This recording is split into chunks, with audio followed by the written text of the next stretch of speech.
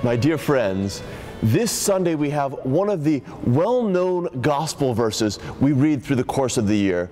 Jesus summons his followers and sends them out into the world, and they do wonderful and miraculous things. We oftentimes focus on that, but one of the things we can forget is that first, Jesus called the 12 together.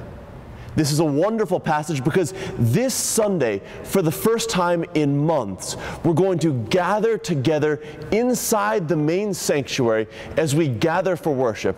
We're going to just have one Sunday service this week at 10 a.m. as we come together as a community to be equipped and sent out in the world as apostles of Jesus Christ.